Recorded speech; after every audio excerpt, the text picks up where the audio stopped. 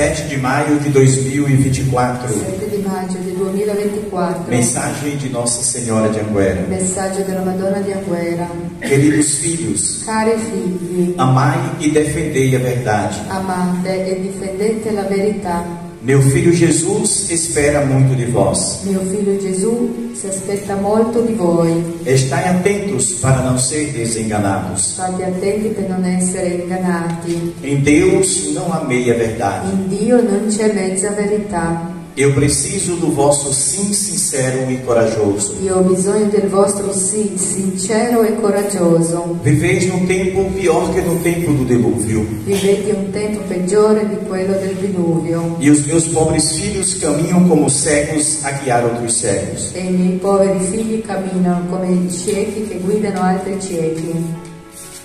Abri vossos corações à luz da verdade, Aprite i vostri cuori alla luce della verità, pois somente assim podeis contribuir perché solo così potrete contribuire para o triunfo definitivo do meu imaculado per coração. il trionfo definitivo del mio cuore immacolato. A humanidade caminha para um grande L'umanità cammina para um grande abismo, per un grande abisso, para o grande abismo da autodestruição, per il grande abisso que dell'autodistruzione os homens prepararam com suas próprias mãos. che gli uomini hanno preparato con le loro proprie mani. Não vivais afastados da graça de Deus. Non vivete lontani dalla grazia di Dio. Deixai que vossas vidas falem do Senhor mais que as vossas palavras. Lasciate che la vostra vita parli del Signore più che le vostre parole. Rezai pela igreja do meu Jesus. Pregate per la Chiesa del mio Gesù. Uma grande multidão de consagrados, Una grande moltitudine di consacrati